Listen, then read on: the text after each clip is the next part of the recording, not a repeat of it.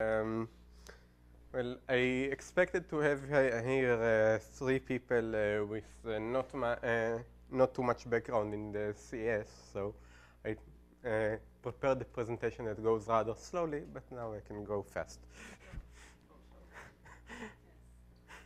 Okay, so toward the better formula lower bounds and information complexity approach to KRW conjecture.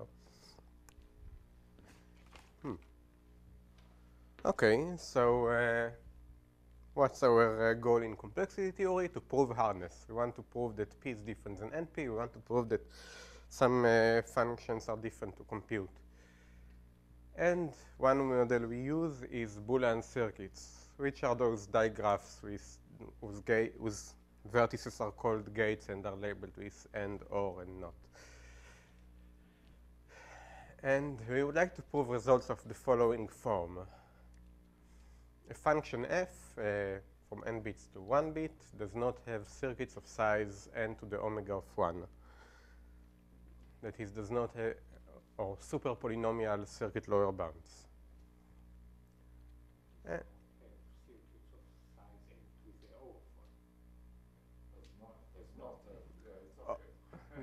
Oh, sorry. Oh, okay. Or maybe capital omega. Okay, maybe the function. Oh, yeah. Yeah. Okay. Sorry.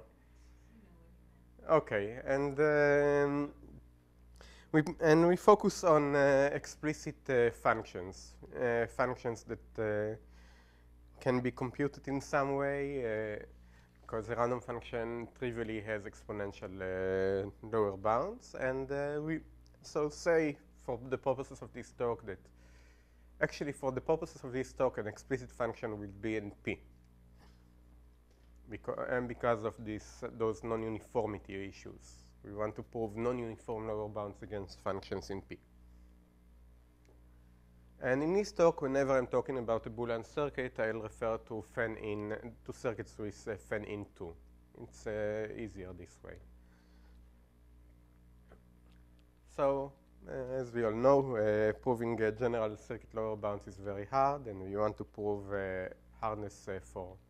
And therefore, we start by trying to prove hardness for simpler models, and hopefully this will lead us to general circuits. And in this talk, we will focus on circuits of logarithmic depth and on formulas.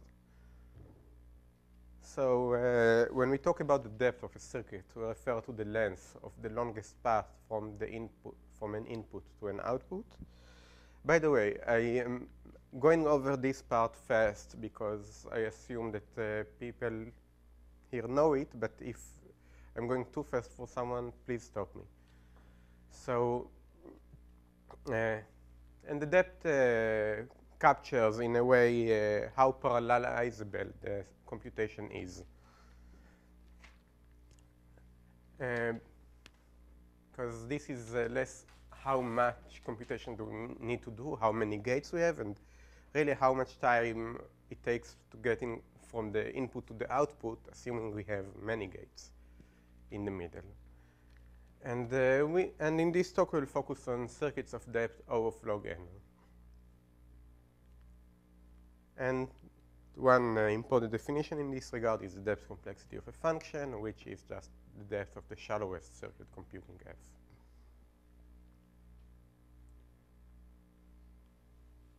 Oh, and our goal more explicitly is an explicit function that has super logarithmic depth. Okay, the next model is formulas, which are circuits with fan-out 1, which means that they are trees. And intuitively, it means that they model computations that cannot store intermediate results. Therefore, they are related in some ways to computation with small space. And since formulas are trees,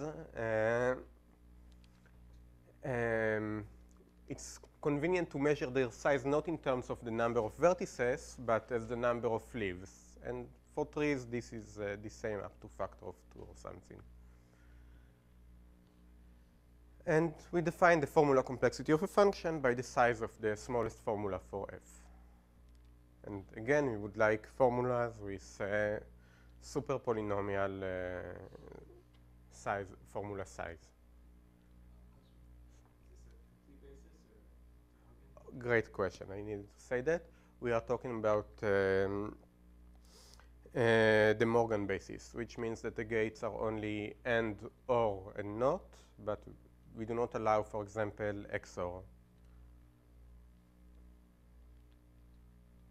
Okay, and now the two models, log depth computation and the formulas, are tightly related. First of all, given any circuit of depth d, we can transform it to formulas of size 2 to the d.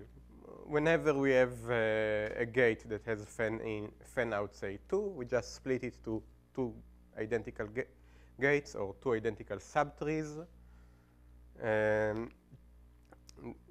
Each of them has one outgoing wire. And after we do this long process, since we get a binary tree of depth d, the size can be at most 2 to the d, which would be polynomial in n in this case. On the other hand, and this is a less trivial fact, given every formula of size s, we can transform it into a circuit, actually a formula of depth of log s. And if the formula was of polynomial size, we get a new formula of depth of log n. This is called Spiral's theorem.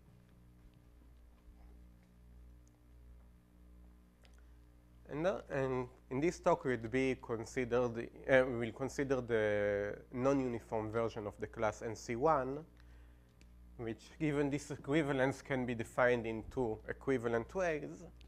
One is the class of functions with depth complexity of log n, and the second is the class of functions with formula size polynomial, which is polynomial, or is polynomial formula size.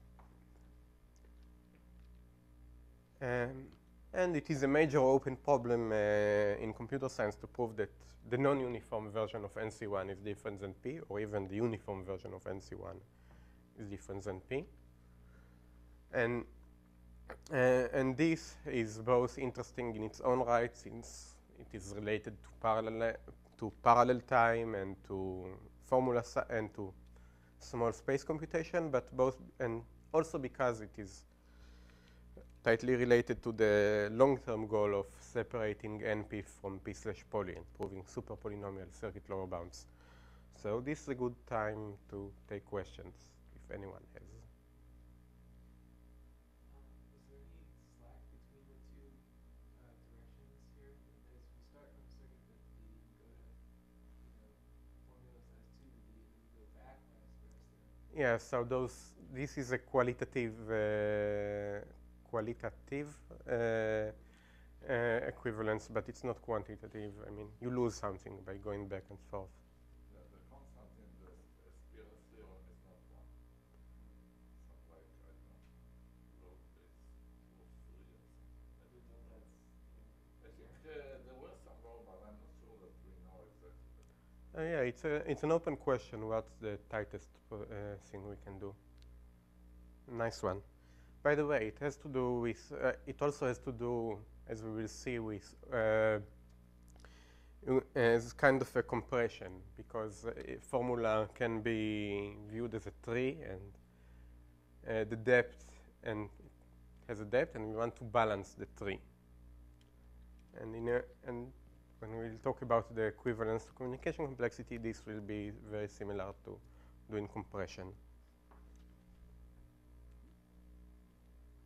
Or in those terms, if I already started at it, it means that for this setting of communication, which I will talk about, we have some result of compression, but we don't have an optimal one.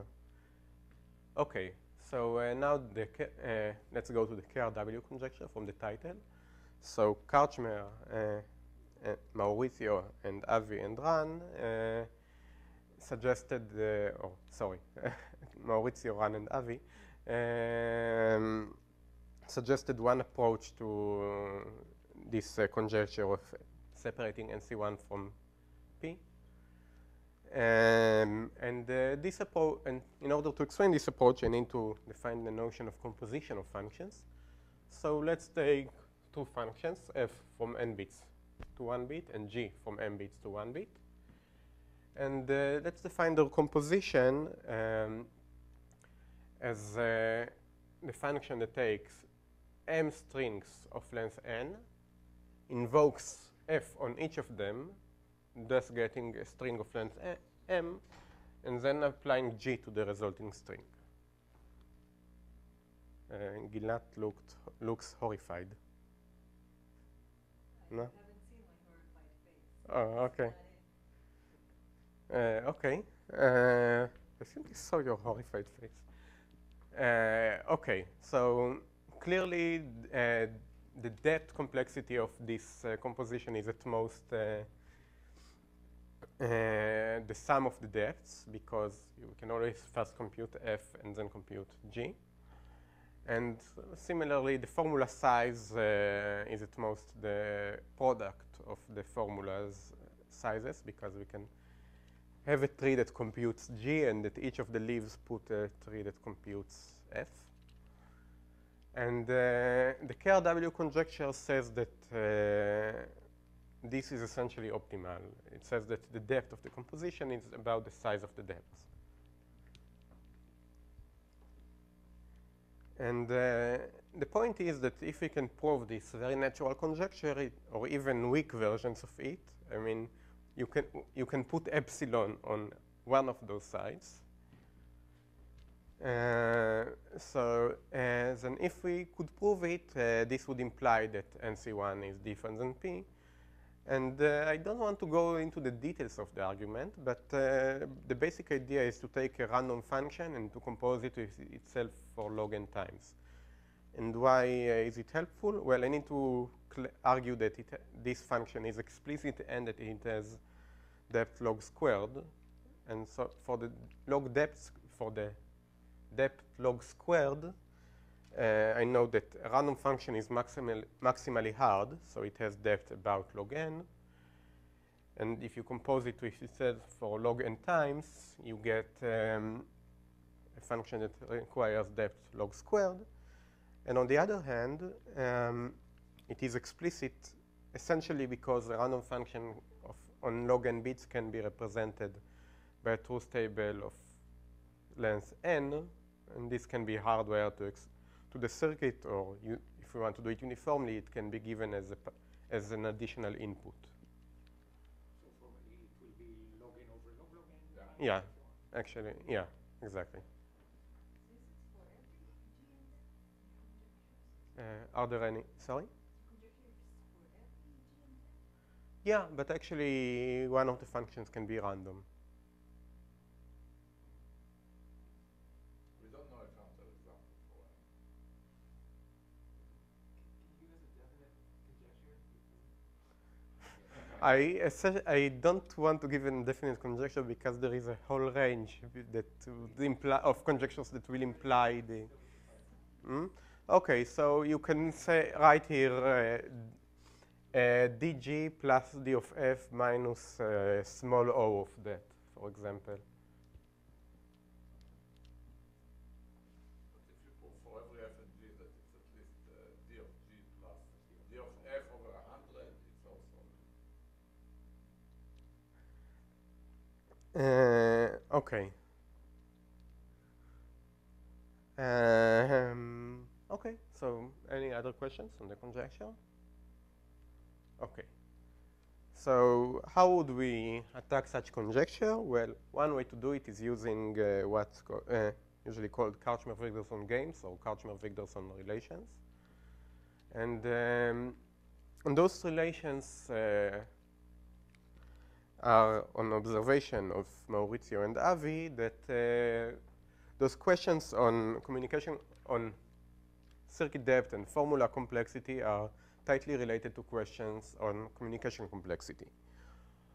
And more specifically, for every function f, we can find some communication problem, R of f, such that the two problems, such the communication complexity of R of f is deeply related to those complexity measures.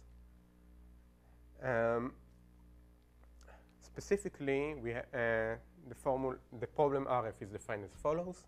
Alice gets some 0 of f, Bob gets some y of f, some 1 of f, and their goal is to find some coordinate on which x and y differ. And clearly, x and y are different strings, so at least one such coordinate exists. And this problem is not a function problem, it's a relation, because there are multiple correct answers. And of course, they want, as in communication complexity, they want to communicate the smallest number of bits. And the observation of Maurizio and Avi was that the depth complexity of f is exactly the communication complexity of R of f. And as we will see later, there is also an alternative complexity measure for R of f that is equivalent to the formula size. Oh, and I should say that for Karchmer-Wigderson games, it's important to consider only deterministic protocol. I'll get later to why, but it's really crucial. So throughout all of this talk, we will only consider deterministic protocols. Okay.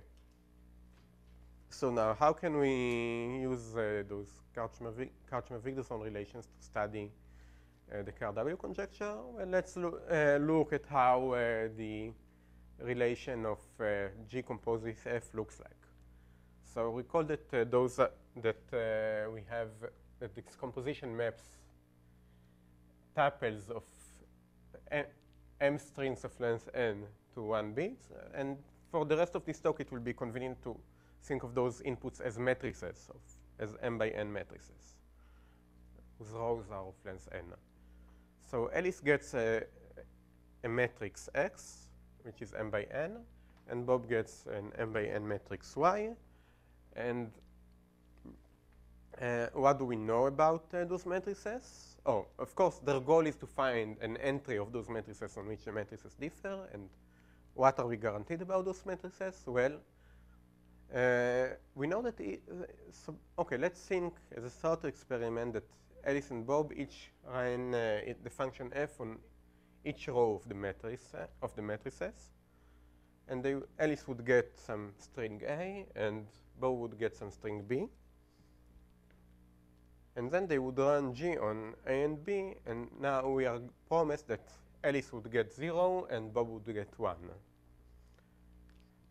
Now, what would be the trivial protocol for this communication problem? Well, the trivial protocol would be that they first play the KW game of G on the strings A and B, which are determined by X and Y. They find some coordinate on which those two strings differ, say the first coordinate, and then they play the Karchmer-Wigderson game of F on the corresponding row, say the first row. And the Karchmer-Wigderson, Karchmer-Raz-Wigderson conjecture says that this trivial protocol is essentially optimal.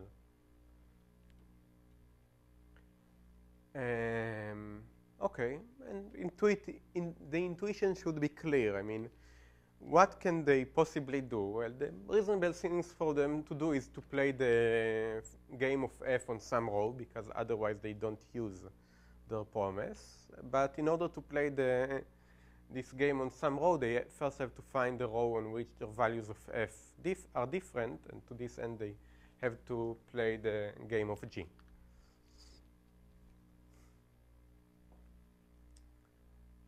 Unfortunately, proving that NC1 is different than P is one of the major open problems. It's really hard, and therefore the KRW conjecture is hard. But in their paper, they suggested a starting point. How big is the worst example?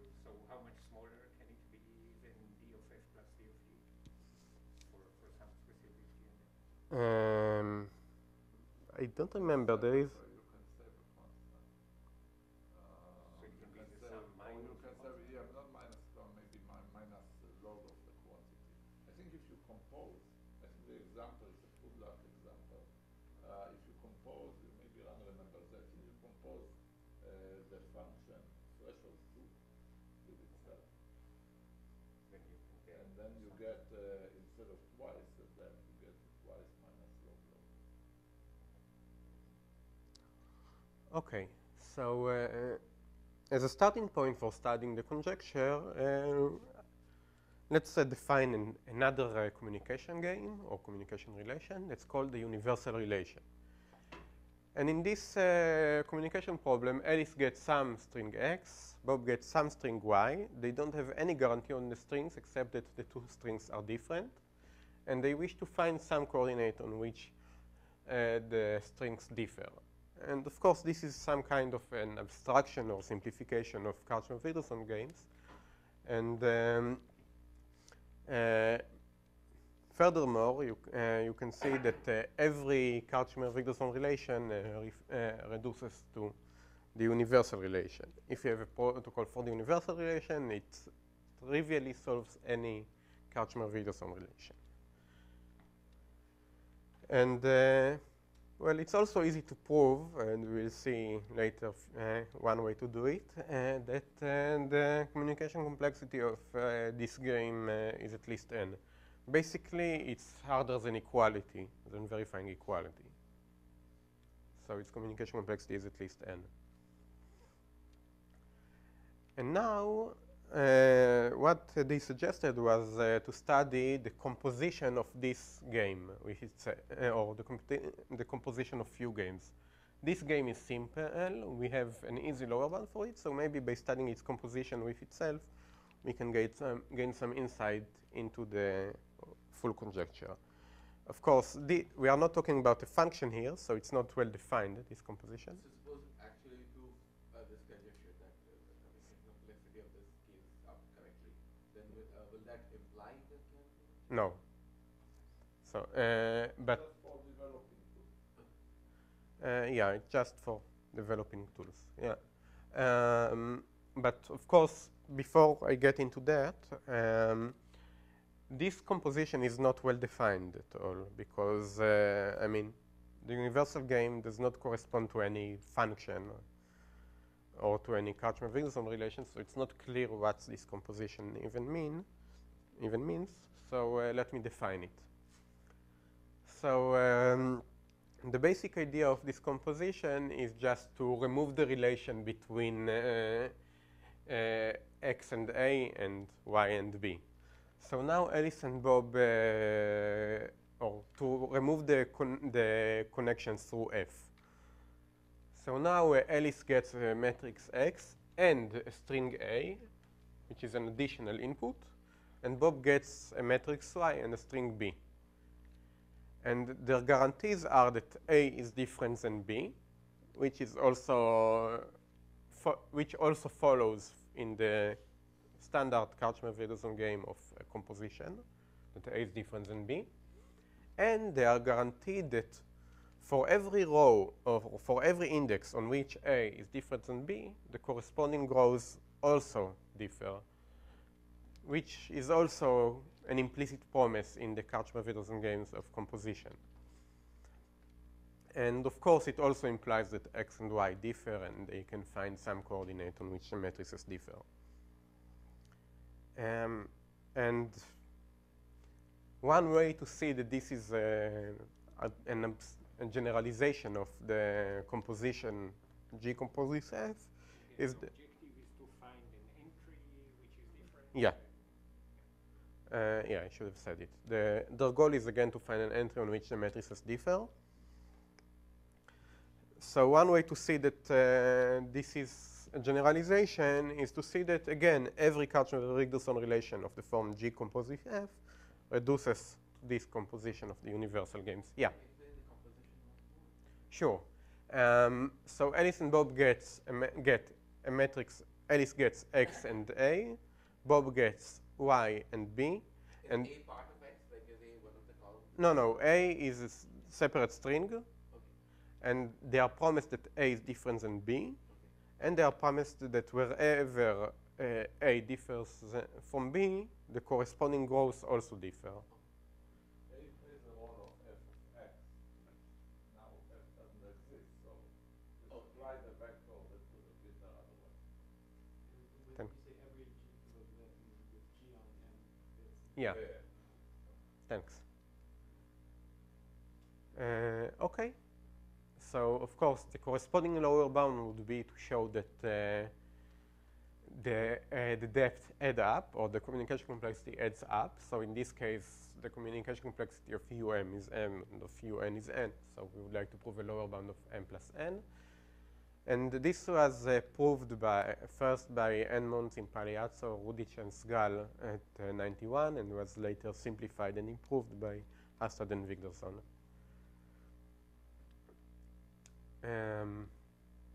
So now, okay, we now have the current gap between what we know and what we want to prove.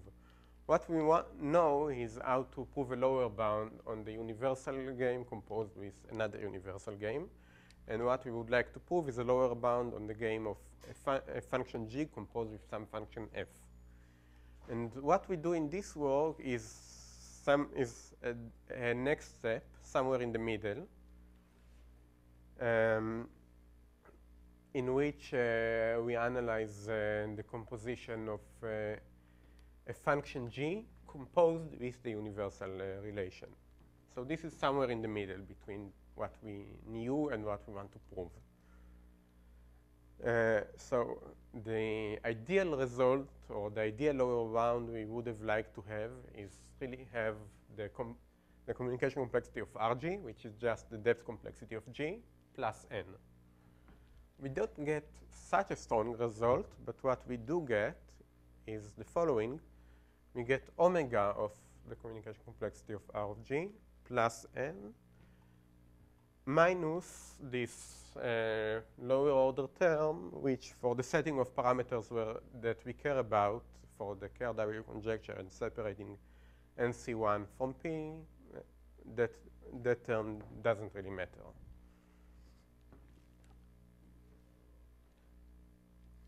Actually, we get an even tighter inequality. We actually get the communication complexity of this composition is at least the logarithm of the formula complexity of G plus N minus this lower order term. So actually, this not tight or term is just the result of applying Spira's theorem to this logarithm. Yeah. So you could have gone for two possible switches. One, you could have tried to make the composition G a universal thing, or Great question. I don't. You could. I'll get to it in the open question slide. But yeah, we could also consider the other composition. Okay. well, then you will have to wait for a really long time. So we have okay. So we have the formula complexity here, and as we will see soon, there is a good reason the formula complexity comes up.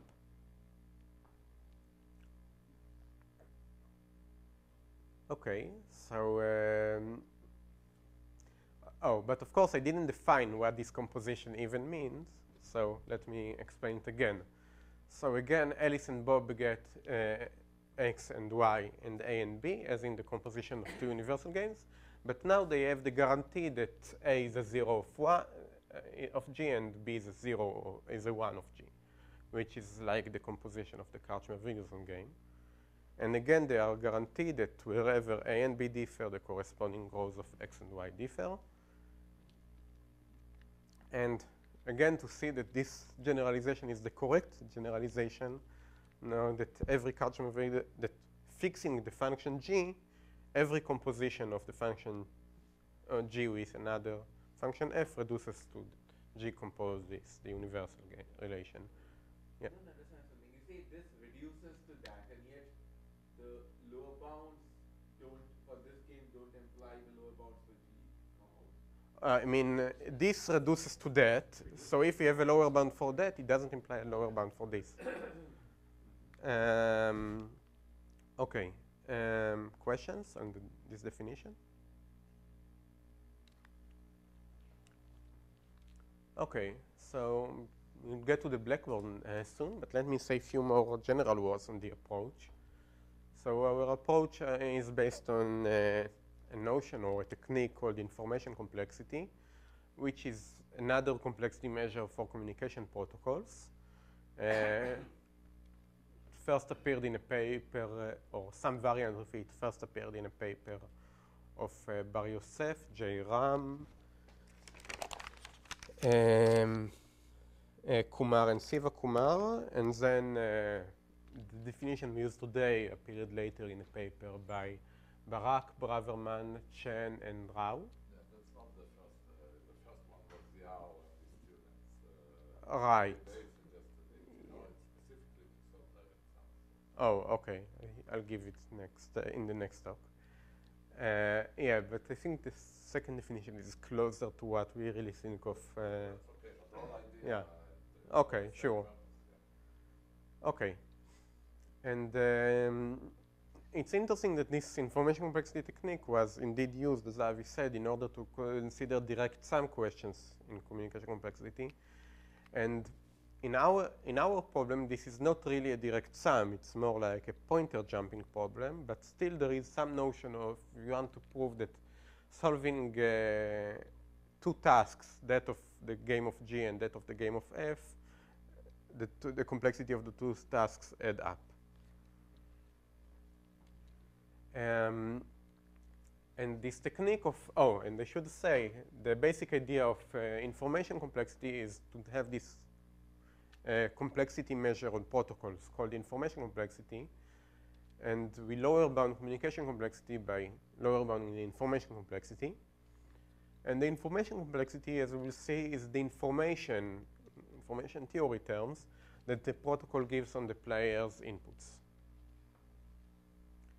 And the basic observation in our work is that one can interpret in a certain way the formula complexity of G as the information complexity of RG. And this is why we have log of LG in our bounds. So if we take the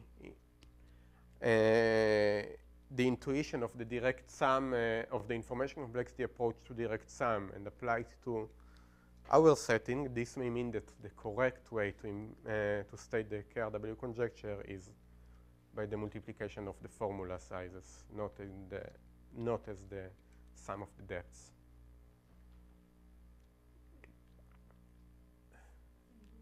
Sure. Anything I can help with?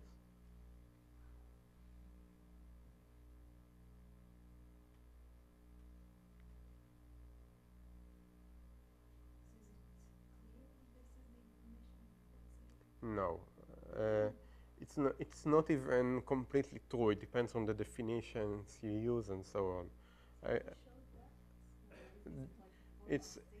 I make it formal in 10 minutes, but it's, you can think of it, I mean, it's an observation that we make.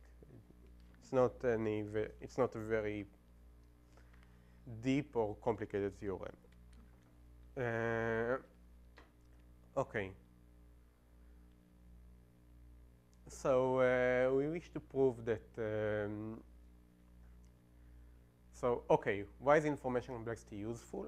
Basically, so we want to prove essentially this sum, which decomposes the communication of G composed with universal game, ideally to the communication complexity or what we would ideally like to say is that the players must talk at least this many bits on RG and must talk at least this many bits on the universal relation. And if we could do that, we would get the lower bound. But unfortunately, it's not really clear how to do this decomposition. I mean, if you have a protocol, the players can send bits that depend both on X and on A, or that depend both on RG and on RUN. So for example, they can send XOR of one bit from A and one bit from X. So it's not really clear how to do such a decomposition. But one key idea in this work is that if we measure the information, how much information they transmit, instead of communication bits, we can do such a decomposition simply by applying the chain rule to the information. And this is very similar to what is done in the literature on information complexity of direct sum, in which they use the chain rule just to decompose the information given on the direct sum game to the information given on each of the individual instances. Okay, so before I go to the blackboard, I'll give one more slide about other things. So other contributions to this work is some basic observations on how you can generally apply information complexity for Karchmer Wigderson games. Then we also suggest a next milestone for this project of the KRW conjecture, and this milestone would be to study the composition of G composed with F, with G being a very simple function, namely the parity on n bits, on m bits. And we make some initial steps towards studying this next milestone. The first is, well, if we want to apply information theoretic techniques to the Karchmer Wigderson game of parity composed with F, we need some distribution over the inputs. And as we will see soon, coming up with candidate hard distributions is very non-trivial. And one initial step we do is constructing a candidate hard distribution which looks appealing for a few reasons. I won't go into it today.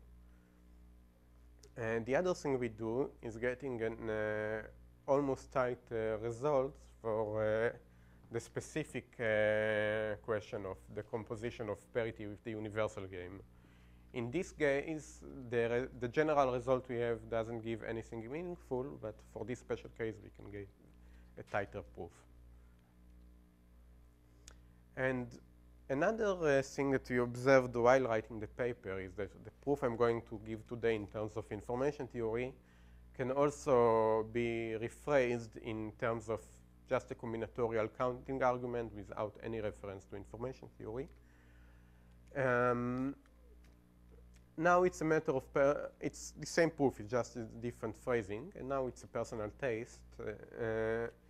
Dima prefers the counting argument version, and he thought that we should throw away all the information proof out of the paper. Personally, I like the information theoretic proof better. I think it's more intuitive. And anyway, the information theoretic proof is what, or the information theoretic reasoning is what led us to this proof in the first place. So I find it useful anyway. And as an India asked, there is another open problem, maybe a simpler open problem that one could try to tackle as a next open problem, the composition of the universal game with F.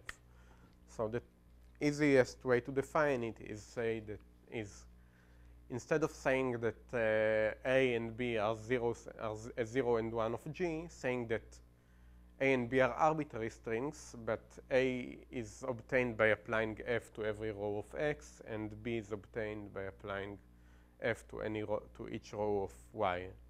Or simply, the players get each a matrix X, and they know that if they apply F to each row of their matrices, they get distinct strings. And they want to find an entry on which the matrices differ. So here we would like a lower bound of the form M plus the depth complexity of F, or maybe the logarithm of the formula complexity of F, and we don't know how to do it. Okay, so now I'd like to switch to the blackboard. If you're doing direct sum, then the easiest thing is and or.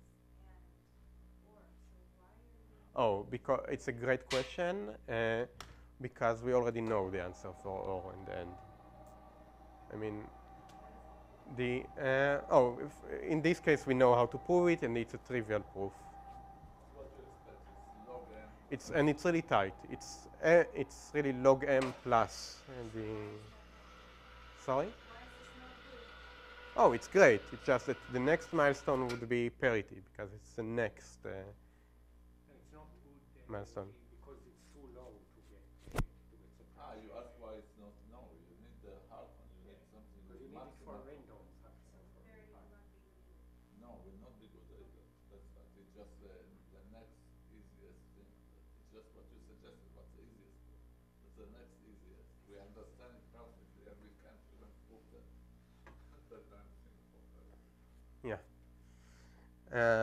So that's a great question. We already understand perfectly the composition of the OR of m bits with a function f, but going from the OR to parity seems to be difficult.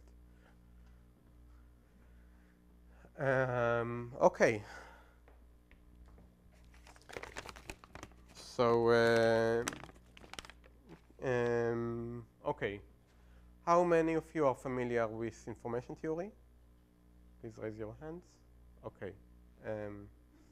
And India? Not sure what familiarity. What amount of familiarity? Oh, everything that is written here. Entropy, mutual information, conditional entropy, chain rule. Okay. And okay, communication complexity, just the basics of what's a communication problem, what's communication complexity. Okay. Counting arguments? I'm not.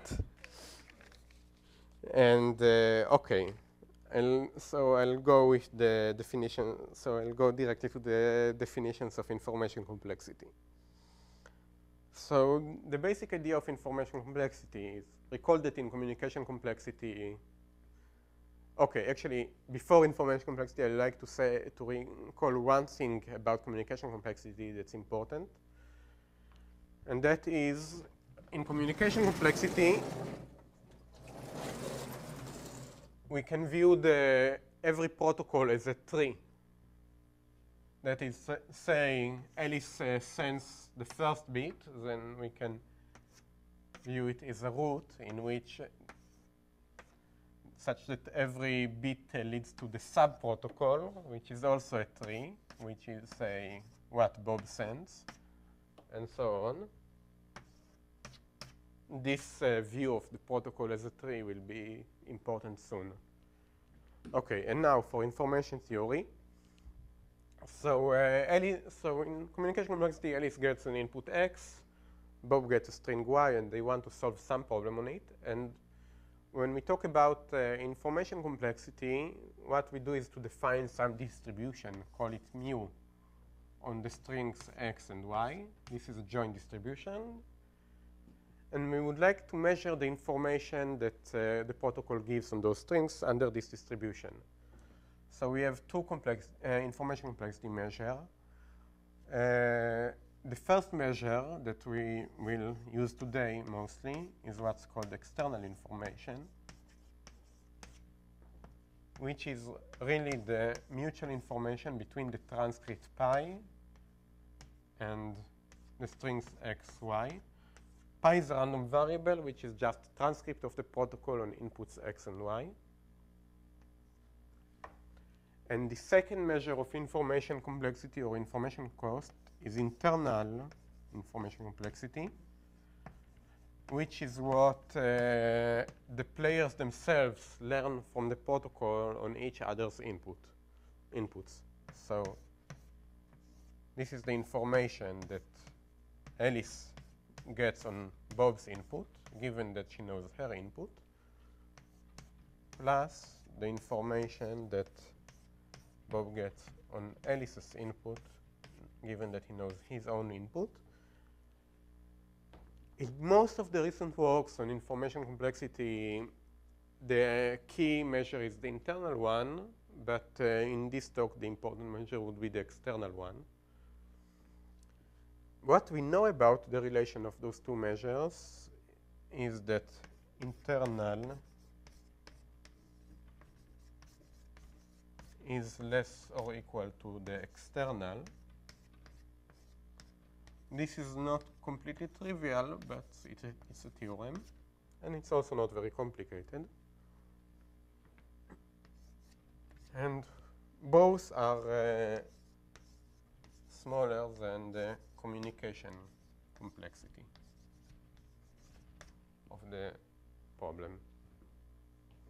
Basically, because information is lower bounded, is upper bounded just by the number of bits transmitted. The information complexity is under the measure u, mu. Oh, sure. It's also true for if the communication complexity is and okay. In the in this talk, all the protocols will be deterministic and zero error. And talking about the communication complexity under mu can be considered just as the expected communication complexity. But actually, this won't matter much for most of the talk. We will usually consider even worst case. Okay.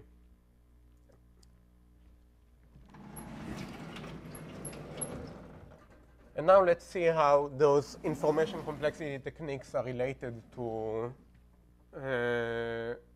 formula size. So first, let me define another measure of complexity for communication complexity. So recall that protocols are trees. So we can measure their size as the number of the leaves of the protocol. So we can, usually we denote the size of a formula by L. So that's denoted by L of pi, the size of the protocol pi, the number of leaves the protocol tree of pi has. And then L of R of F would be, or L of R for any communication problem would be the size of the smallest protocol computing solving R. And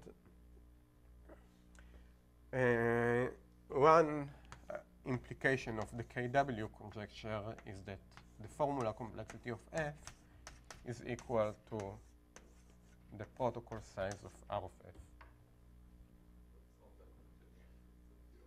It's a, yeah, easy theorem.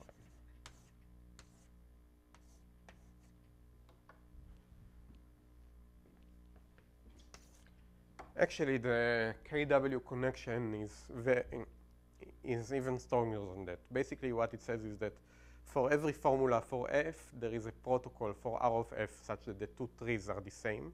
The formula tree and the protocol tree are the same tree. And same goes in the other direction. For every protocol for R of F, there is a formula whose tree is the same. And now let's look what this measure, number of leaves of the protocol tree, what does it mean in terms of communication? So basically, what this measure says is how many different transcripts the protocol can exhibit. I mean, it's not, I mean, the players may transmit 100 bits, but maybe the number of transcripts that are actually possible is not 2 to the 100. Maybe it's much smaller. So this measure is how many possible transcripts can actually happen. And this already sounds a bit like entropy or information. And formally, what we have is the first observation we have is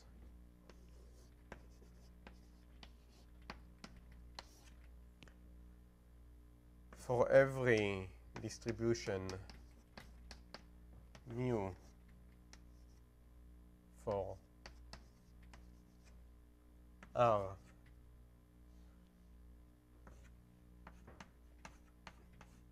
distribution on inputs for the communication problem R holds that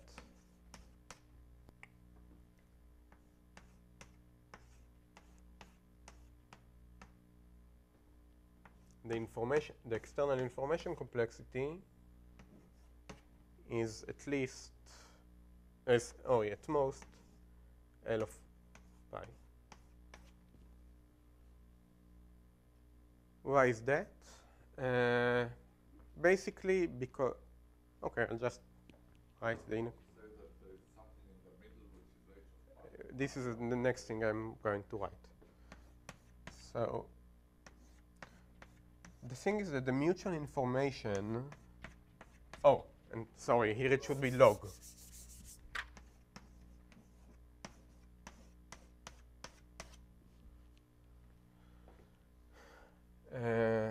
The thing is that the mutual information is upper bounded by the entropy, and actually in our case it's exactly equal to the entropy.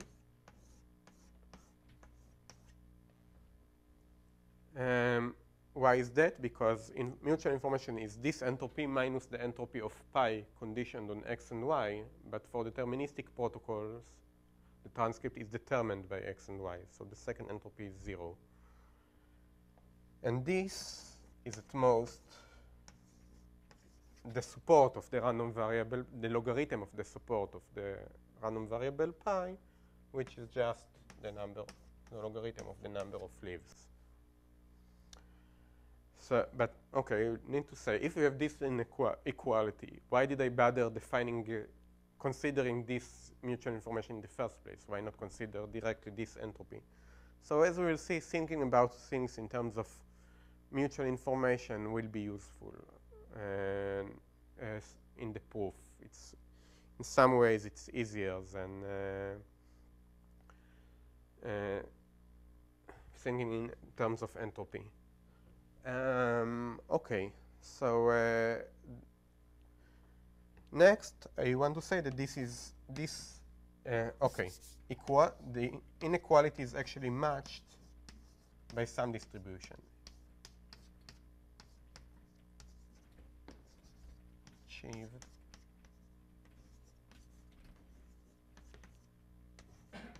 for some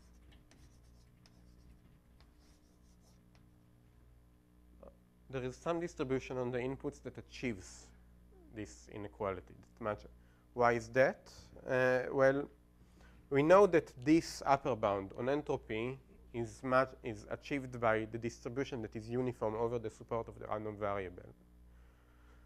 So this is exactly what we will do. The distribution we will have would be, we have this protocol, we have its protocol tree, we will now choose a uniformly distributed leaf, choose an arbitrary pair of inputs that leads the protocol to this leaf, and then choose this pair of inputs. And this will be the distribution that matches this equality, and we will call it a hardest distribution for the protocol. Okay, so in terms of time, we should do break more or less now, but I think that maybe in about 10 minutes it would be better, so it depends on your preferences. So you think I should go on for another 10 minutes, or would you like to take a break now? Hmm? You can go. Okay. Great. So the thing I want to do before we take a break is to show two examples of how this connection can be used. So one way to use it is to prove a lower bound for parity. So for the parity function, we know that the formula complexity is n squared, and now I would like to prove it using those ideas.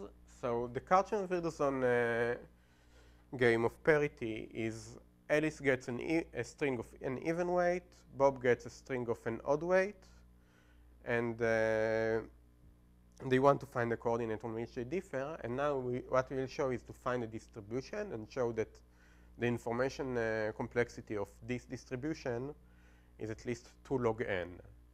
And a lower bound of 2 log n on the information complexity would give us a lower bound of n squared on the formula size. So the distribution would be, choose the random edge of the hypercube, or in other words, choose 2 uniformly distributed strings that differ on one uniformly distributed coordinate. So this would be our distribution.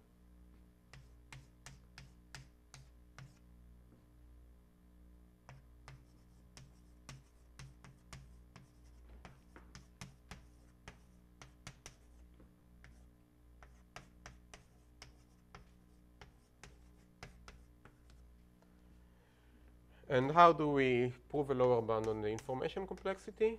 Well, we first use the fact that the external information complexity is lower bounded by the internal information complexity. So this is lower bounded by the information that each player gets.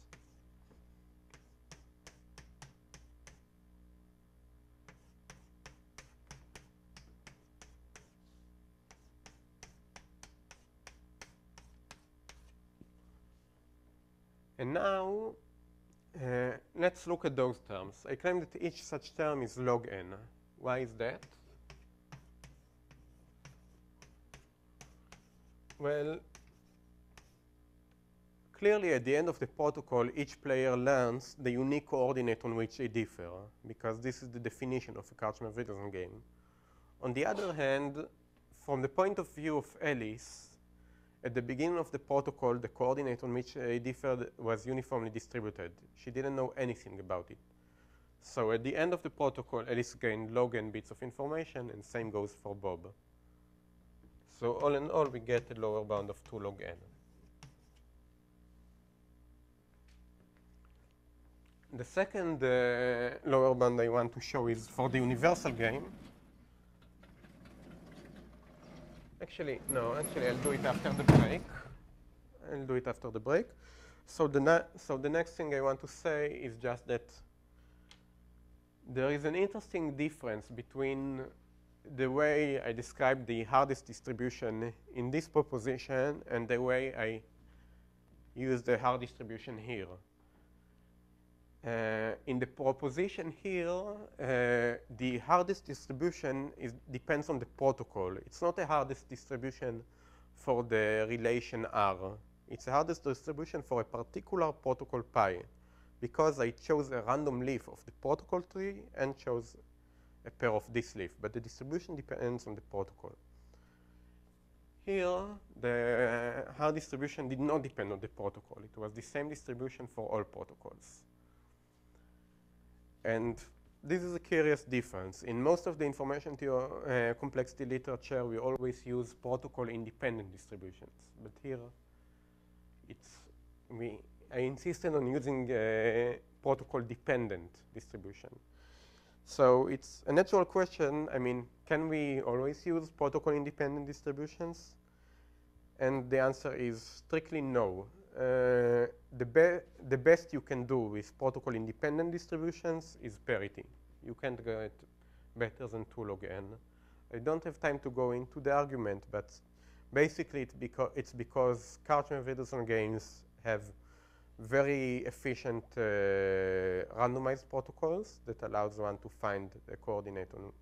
Actually, the universal game has a very efficient randomized protocol, and it's 2 log n, yeah. So every problem can be solved in 2 log n. And if you apply the Yao min-max principle, you get that for every distribution, there is a very efficient deterministic protocol. So the only thing, so if you want to get a lower bound of above 2 log n, you have to use distributions that are protocol dependent. Okay, so let's take a break now. Okay, so the next thing I want to do is to see how we can use information complexity to prove a lower bound on the universal game. Information complexity is not really necessary. There is even a simpler way to do it, but it would serve as a good warm-up toward the actual proof. So in order to prove a lower bound on the universal game, I'll first use cheating, but I'll claim it's not a very important cheating. So the cheating would be, the way I defined the universal relation was Alice and Bob get different strings, and they want to find the coordinate on which they differ. Now I will say Well, actually, I'm allowing myself to cheat them and to give them the same string. But in this case, they are allowed to reject. And given this cheating, it's very easy to prove a lower bound, because then the game simply reduces to equality, or actually equality reduces to it. Checking equality reduces to it. But they claim it doesn't change the complexity by too much, because if they had a protocol for the game without the cheating, in which they get distinct strings and can find the coordinate on which they differ, then they can solve the extended game by, okay, they get two strings. They don't know if they are distinct or not, but they apply the original protocol as if the strings were distinct. They end up with some coordinate on which they are supposed to differ, and then they just exchange 2 more bits to check whether they actually disagree on this coordinate. And if they find that they agree on these coordinates, then they reject, they fail. So the only difference in this cheating is the difference of 2 bits in the complexity. So now really there is no point in proving a lower bound, but I will do it anyhow. So the nice thing about this cheating is that, well, remember what I said before the break, that there are no protocol-independent hard distributions? Well, now that we allowed this cheating and allow them to get the same string, we have protocol-independent hard distribution. And this is because the 2log_n protocol for Karchmer-Wigderson game or for the universal game does not work when we use this cheating. So what would be the hard distribution? The hard distribution would be give them the same string and let it be a uniformly distributed string. So we just choose x equals y uniformly distributed. And now I would like to prove a lower bound on the information complexity of this distribution. Well, how will I do it? And into lower bound. This expression, well, this expression is edge of x minus edge of x conditioned on pi. And now this is n, and I claim that this is 0. Why is that? Because under this distribution, the players must fail. But if they fail, it means that they are convinced that they have exactly the same string. However, if this entropy was bigger than 0, it would mean that there exists some transcript on which the players fail, but there are 2 different strings that lead to this transcript. So I could use the rectangle property of communication protocols to give them 2 distinct strings on which they fail. And this would mean that the protocol errs. So, yeah. So you're using the fact that your protocol is a zero-error protocol that succeeds even on bits outside of your hard distributions. Exactly. It's crucial that the protocol has to work even outside the support of the distribution. Usually in information complexity, many other proofs are the same. Yeah. Okay. No, otherwise you can just reject. Yeah. Yeah. Exactly. Okay. So this is the proof, and now let's go to the proof of the main result. So in the main result, I would like to introduce a similar cheating, which will also make our lives much easier. By the way, both for the universal game and for the main result, we can work without this cheating. It just makes our life significantly more difficult. And it may be, mostly we really have to, for the universal game, for example, we will have to construct some protocol-dependent distribution that mimics this hard distribution in some way. And the same would go for the main result, and that would make our life much more difficult. So the cheating for the main result would be as follows. So let me redefine the protocol problem G composed with U, N. Your word cheating means another problem which reduces to the Exactly. which is equivalent to the original. Exactly.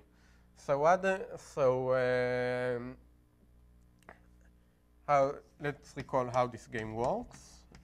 We have Alice and we have Bob, and Alice gets X and A, Bob gets Y and B.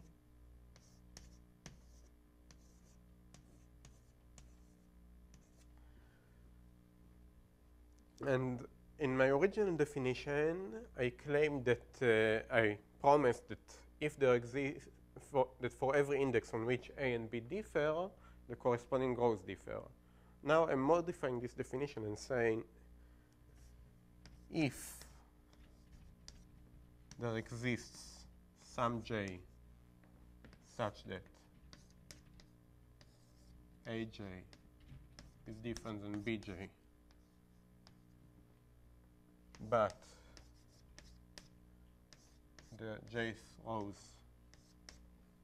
agree, players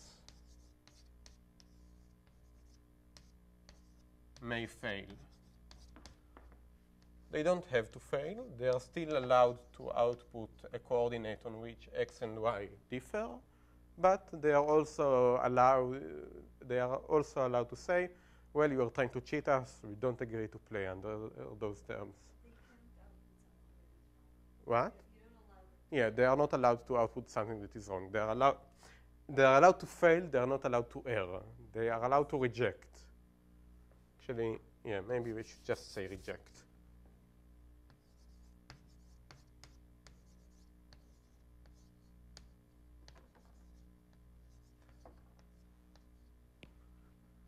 They are allowed to refuse to play with me. Okay. So I would like to prove a lower bound for this game.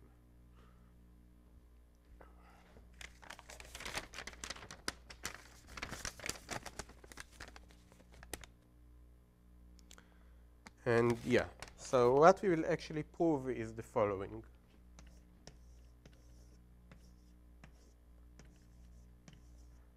The logarithm of the protocol size of this problem, or equivalently the... Here you will have a distribution that's independent. Okay, I will have a protocol-dependent distribution because we don't only have the universal relation, we also have G.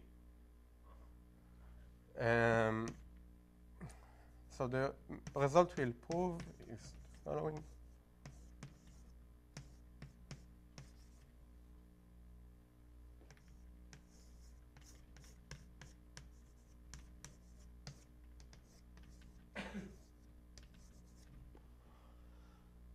And again, we'll do it by defining some distribution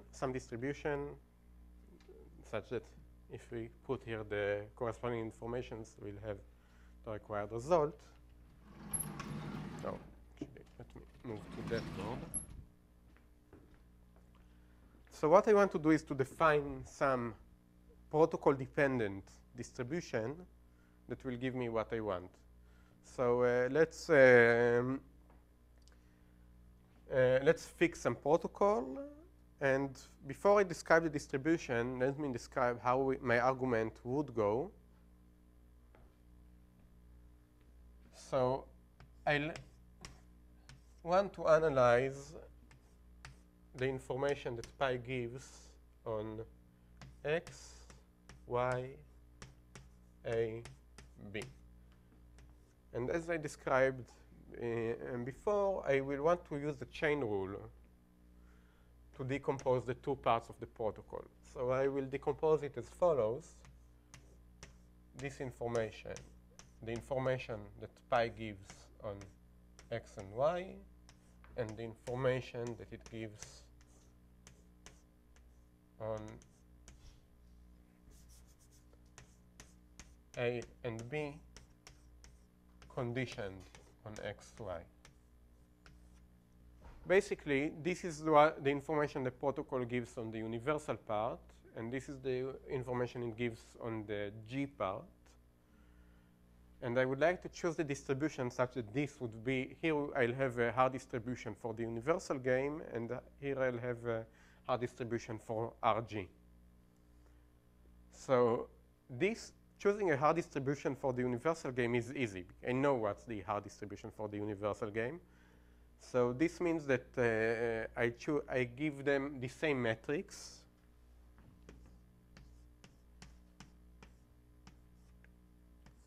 And I choose some uniformly distributed matrix X, and I give both of them X.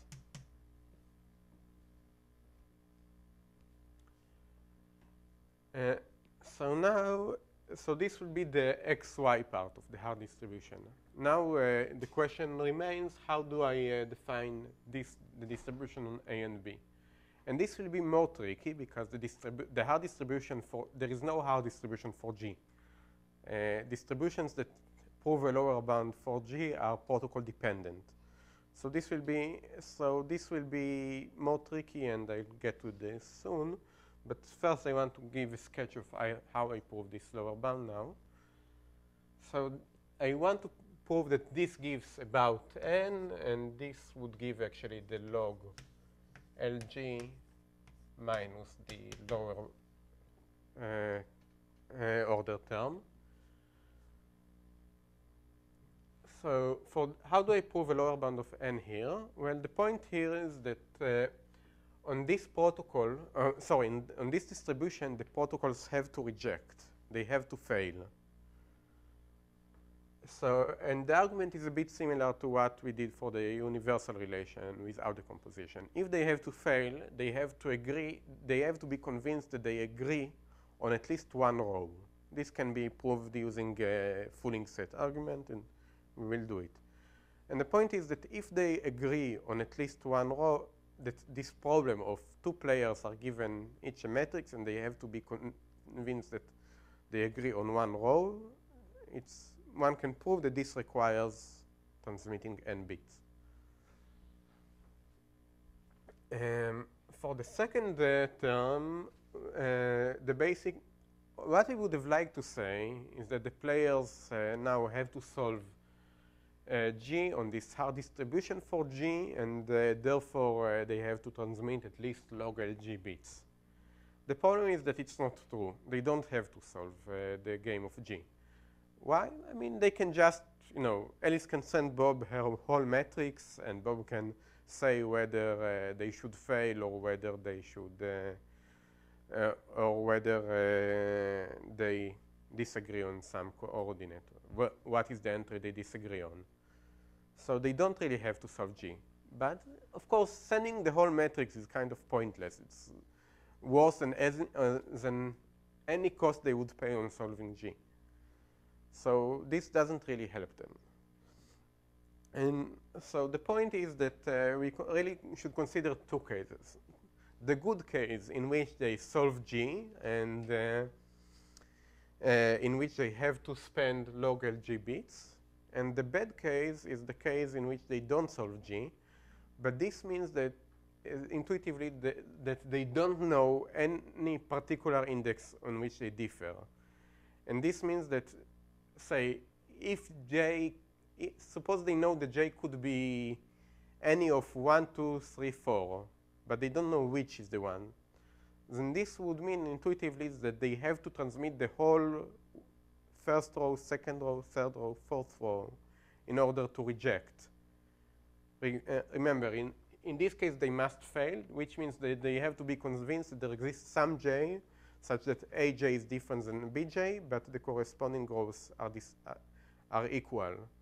So to do that, they have to solve equality for each possible value of J. So we will claim that in this case, they just transmit a lot of information. They can't afford to do it usually. I mean, they can afford, since we are dealing with expectation and information, they can afford to do it with some probability. Say, if Bob sees that his matrix is the whole zeros matrix, he can send a special bit saying my matrix is the all zeros matrix. But they can't afford to do it for most matrices or for many matrices. So now that I described the intuition, let me describe the Hard distribution. So the tricky part is to describe the distribution for A and B, which is a protocol-dependent distribution.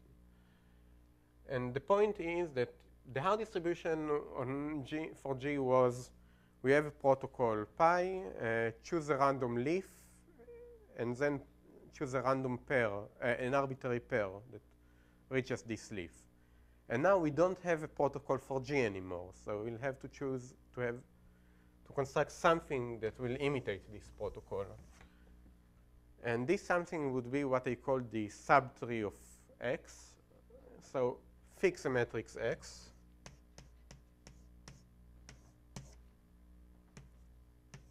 Subtree T of X is protocol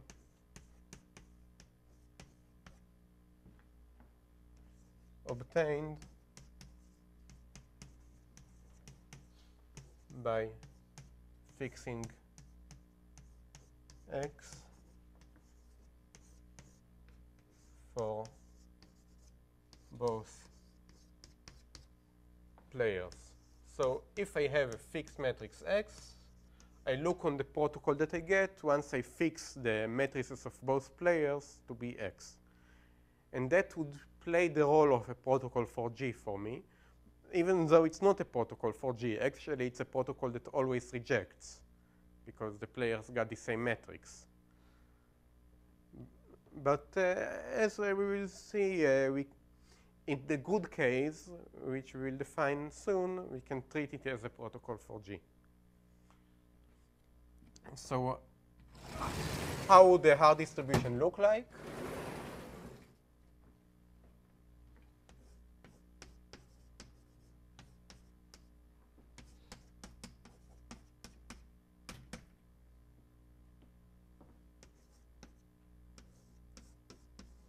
Choose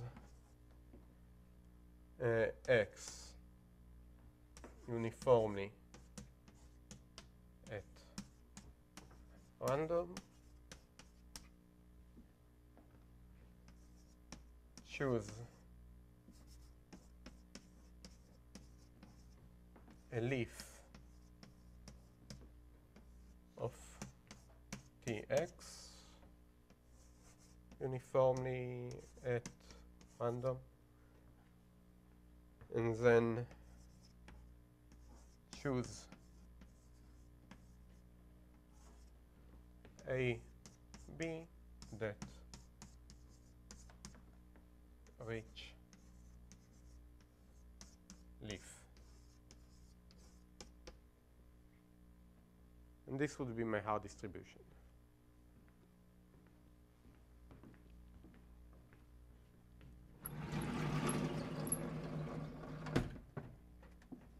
So now, given this Hard distribution,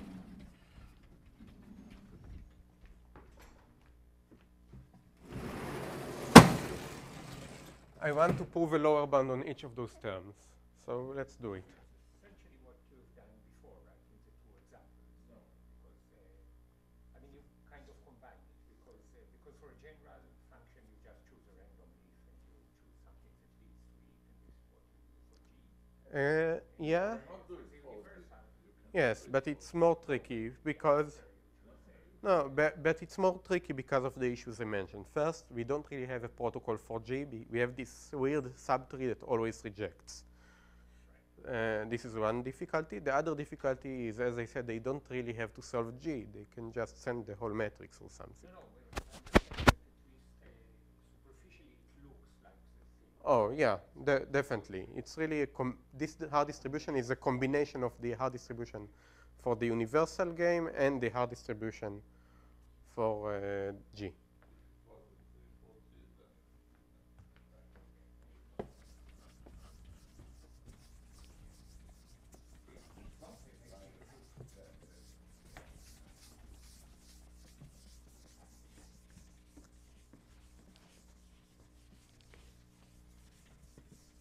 By the way, the tighter lower bound for parity is obtained by just choosing the distribution on AB to be the protocol-independent hard distribution for parity, which makes all of our lives much more easier.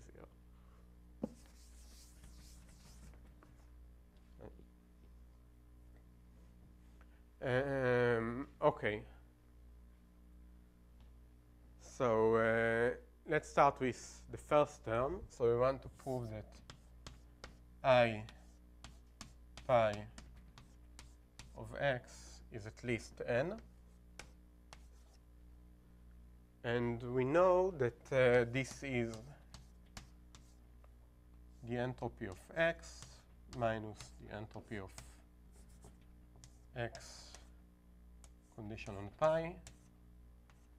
And this is exactly m times n minus the entropy of x condition on pi.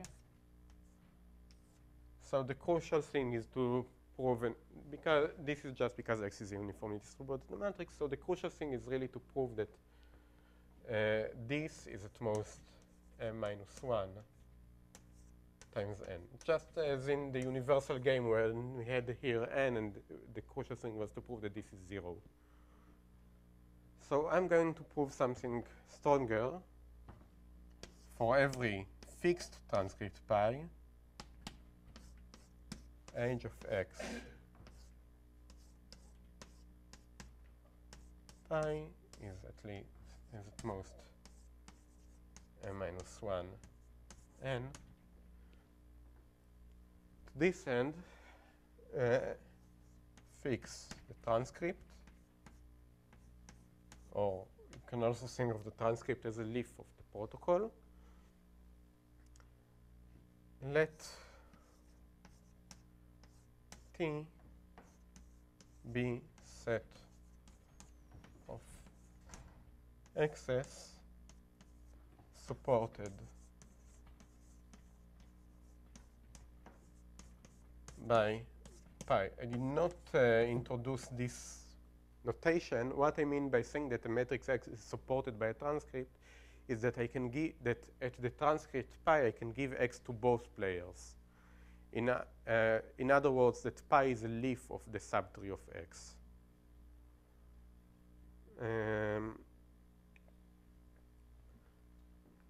So it's just like in the universal game where we considered only strings that can be given to both players at the given transcript. So now I claim the following.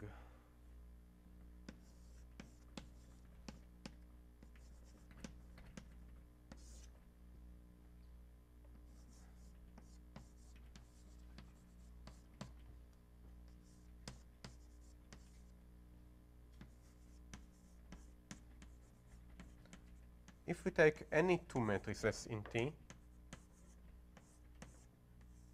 they will agree on at least one row. Not necessarily the same row each time, but some row. And the idea is a fooling set argument. If we had in T two matrices that don't agree on some row, that means all the rows were distinct. Then I could give one of them to Alice, one of them to Bob, and on those, and in this case they cannot reject, they cannot fail, because the failure requires them to agree on some row. But we know that for the transcript pi they fail, so so we reach a contradiction. Now we have we use a combinatorial lemma that I think the original reference is it's a corollary of a theorem of Greenwell and Lovaas, and it also appeared more explicitly in a paper of Noga, Irit Dinur, Ehud Friedgut, and Benny Sudakov.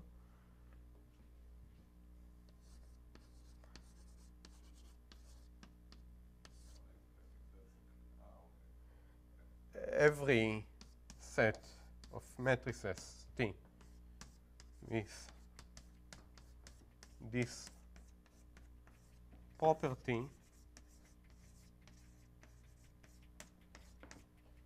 has size at most 2 to the m minus 1 times n. this is, I mean, the proof is rather simple. I won't go into it now, but it's kind of an extremal combinatorics lemma. The easiest way to see it is just to stop thinking of the elements in the set as matrices and start thinking of them just as strings with some large alphabet. In this case, the alphabet would be of size 2 to the n. So you have a set of strings in which every two strings agree on at least one coordinate, and you want to prove that the optimal thing to do in constructing such a set is just to fix one coordinate and take all the strings that have this fixed coordinate. And there are such kind of results in extremal combinatorics, and this is what they do. Hmm? That's kind of easy. So both in the Greenwood, that's kind of the trivial. Yeah, that's the most trivial corollary of their theorem. Yeah. Yeah. Yeah, actually, Noga is right. There is actually a stronger theorem saying that the only extremal examples are those in which one row is fixed. So essentially, the only thing that Ellis and Baum can do is just to transmit one row and be convinced that this is the row they agree on. Okay. So now we go to the second part, and the second part is more tricky.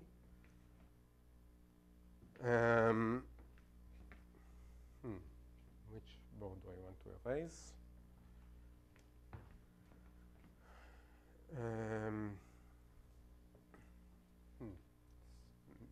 Difficult choice. Let's do this one. Actually, yeah, I can erase this one. It's counterintuitive, but I guess I can. Is it okay that I erase this board, or anyone? I don't know, I want them to forget it completely. We want them to solve the other question, remember?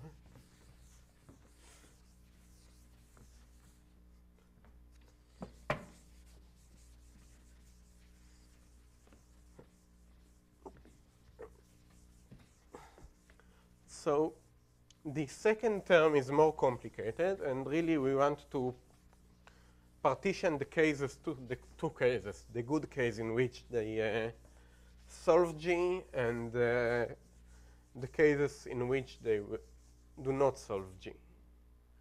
So we have this term, I, A, B condition on X. And the thing that will separate those two cases is the choice of the matrix X. We will have good matrices such that when we fix this matrix, the 3Tx does solve the function G, and those better matrices for which the 3Tx does not solve G. And we will prove that for good matrices, this is about log G, and bad matrices occur with very small probability, and therefore they don't contribute much to this, or they don't affect much this term. So, but the tricky thing is to define the notion of a good matrix X. So how do we say that the players solve G if they always reject? So first let me, so we need an auxiliary notion called a string A that is good for a leaf L. So say that a string A is good for a leaf L if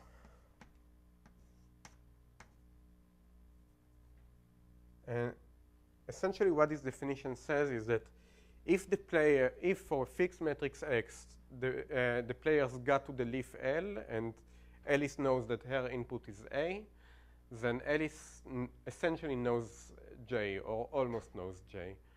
Formally, it will mean that Alice can isolate J to a small set. So formally, if there exists a set J of n small, I won't give the exact threshold, but this is some threshold that makes the argument works. It's about m over n. So such that for every b in L,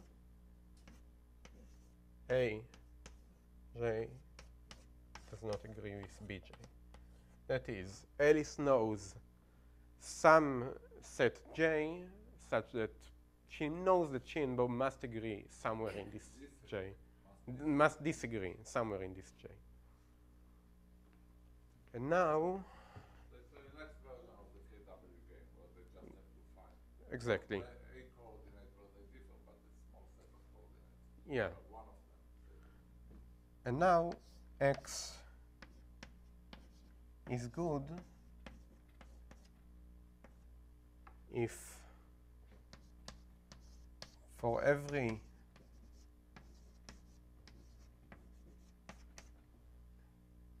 A, L that support X, that is, for every leaf L that supports X and for every A that can be given to Alice along with X,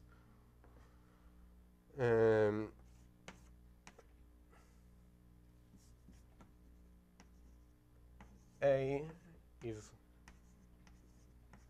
good for L. This just means that in the tree Tx, no matter which leaf they get to and no matter what input Alice gets, she always knows. She can always isolate J to a small set.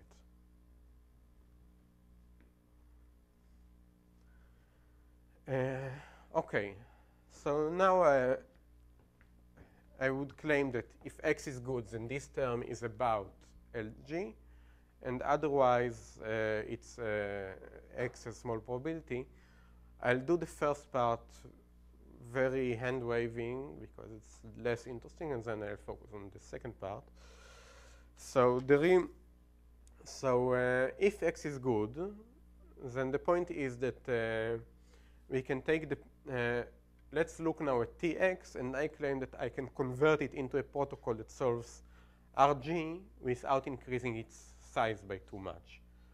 And this will mean that the number of leaves in Tx is about L of G, which means that for those matrices, this is about log L of G. Well, how would I convert Tx into a protocol for Lg? Well, if I have such a good matrix X, I just fix X, and now in the game R of G, Alice and Bob get strings A and B. They will fix X, they will run the protocol that is induced by T of X, and now they will reach some leaf of T of X. And now in this tree of T of X, in this leaf of T of X, Alice has her input. By definition, in this leaf, Alice knows some small set J on which she knows they must disagree. And now Alice simply sends J to Bob and sends A restricted to J to Bob. Now Bob knows where they differ, and he just sends this coordinate to Alice. So this increases the complexity of the protocol by about J times log M, which would be O of 1 plus M over N times log M, because this is the threshold we choose for J. And this is where the lower order term comes from. So now let's focus on the bad case.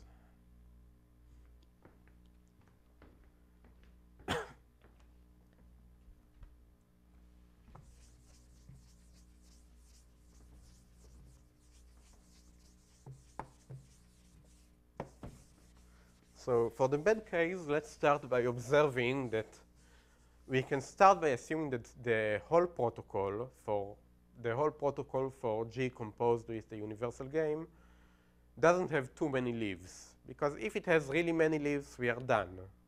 I mean, what we want to prove is a lower bound on this protocol. So let's assume, for the sake of contradiction, that it doesn't have too many leaves.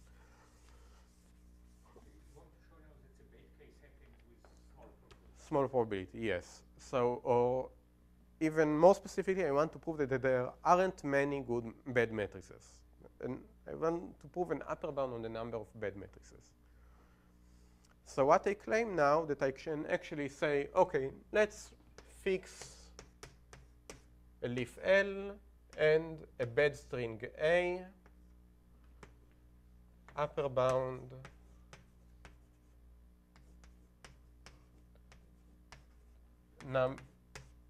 okay, should I say bad A for L, and now I'll just upper bound number of x's supported by L and A. And the point is that, well, there are at most 2 to the m a's. I assume that there aren't too many leaves, so after I'll give an upper bound for that for a fixed leaf and a string A, I'll just take a union bound over all pairs of L and A.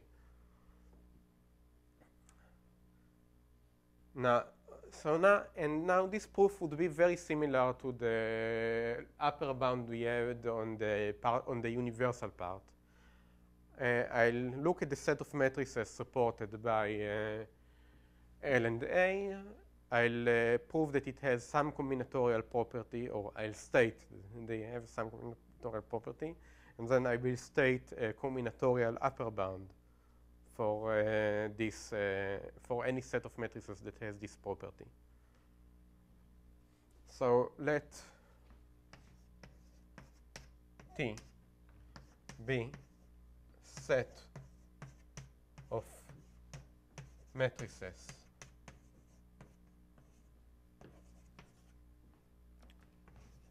supported by L and A. I want to prove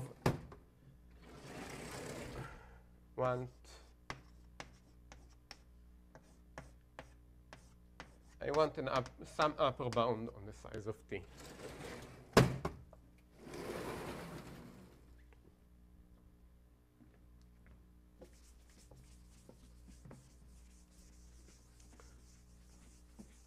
So what would be the combinatorial property of T that I will use? So at least it's clear that the upper bound you want is better than what you did in the universal game. There it was 2 to the m-1 times n. That would be useless after such a union bound. So you want it to be much smaller. Yeah, ideally what I would like to say here, what I would want, okay, the ideal would be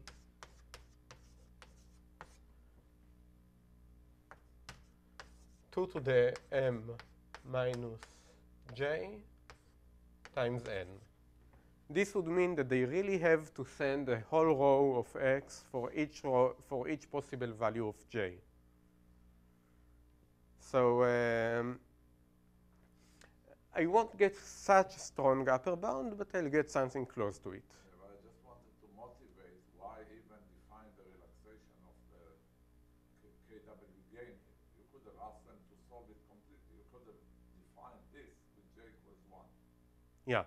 But that would only give you something like n-1 times n, even in the ideal case. Yeah. The union bound would Okay. Yeah, okay. So that's a good point. So let me rephrase it. Avi motivates why we allow J to be a bit large and why we allow the players to have some uncertainty regarding the value of J. And the point is that, as I said when I discussed the intuition of the argument, our point is that if X is bad, the players have to send a lot of rows. So it's really wasteful. They really shouldn't do it. And in order for them to have to send a lot of rows, I need J to be somewhat large.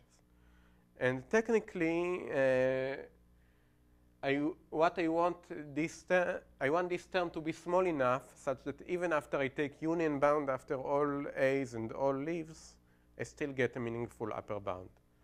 This is why I want J to be a little, not to be of size 1, but to be a little larger.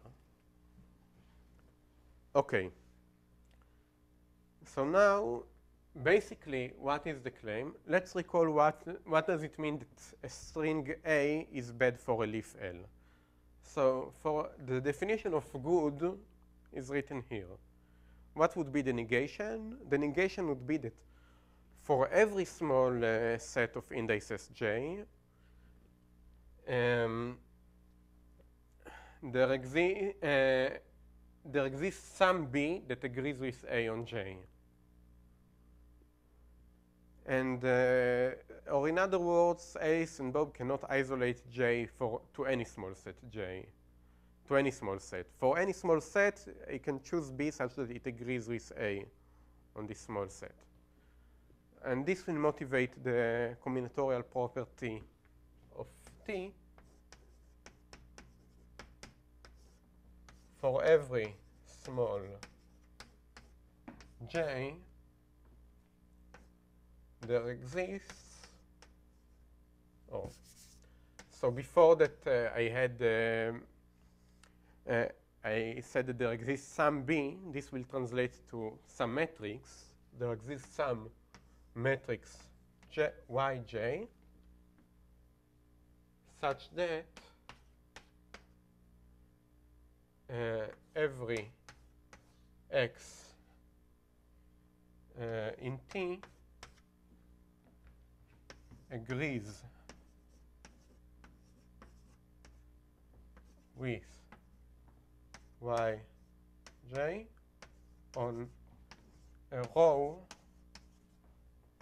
outside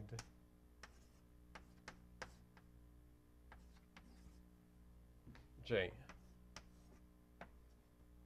What's the point here? Alice and Bob cannot isolate the index on which they differ to any small set J. Outside J. I'll explain the intuition now. So they cannot isolate the index to any small set J. But we know that on this transcript they fail, they reject. This means that they have to be convinced that there exists some index J on which A differs from B, but the corresponding rows of X and Y agree. So this means that for every small set of indices that is suspected to be different and B, they can't really be sure that the index is found in this small set. So they must also be sure that they agree on a row outside this small set. No, they agree on a row outside this small set. I mean, all those quantifiers make it a bit hard to grasp, but it's really a natural definition. And the fooling set argument, and again, we prove it with a fooling set argument, which is really straightforward. Suppose it wasn't the case, fix the transcript. Now, let's now fix some set J. Okay, if it wasn't true, there was some small set J that doesn't have this property. Now, since A is bad for the leaf L, we know that there exists some string B such that A and B agree on the set J. Now, let's take Yj to be the matrix that comes with B. I mean, there must exist some matrix I can give to Bob along with B. So let Yj be this matrix. And now,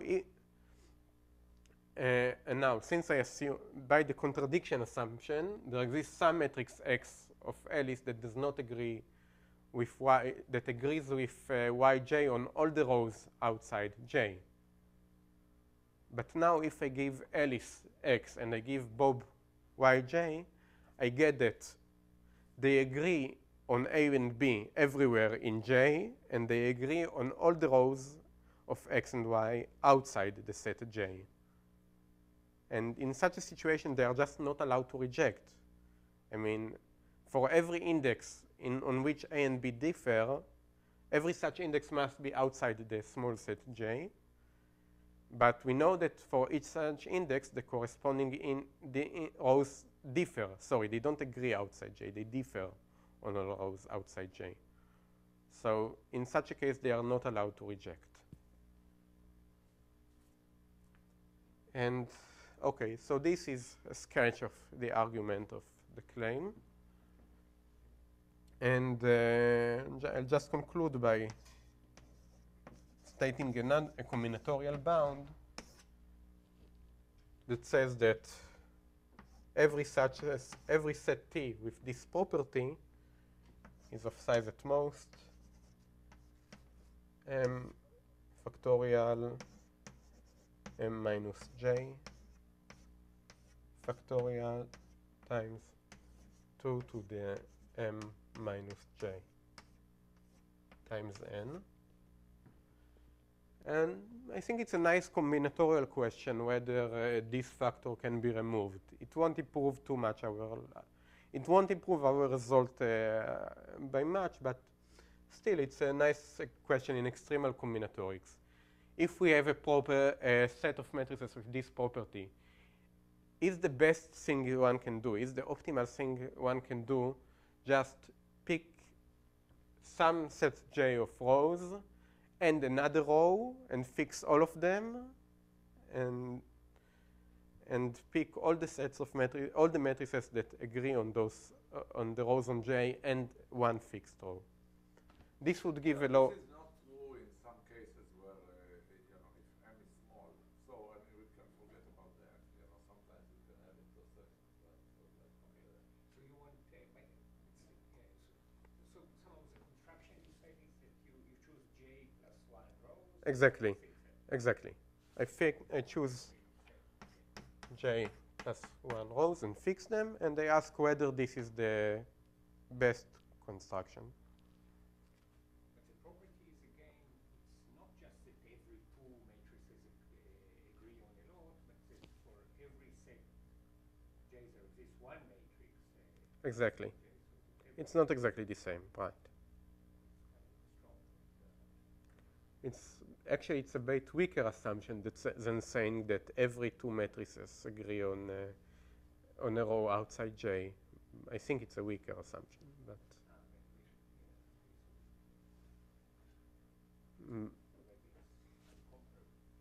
yeah, I'm not sure. Okay, anyway. Anyway, this is some generalization of the case J equals 1 that you Yeah. did before. Yeah, this is in some sense a generalization of what we had in the lower bound on the information that pi gives on X. Okay, this is all I had to say. Thank you.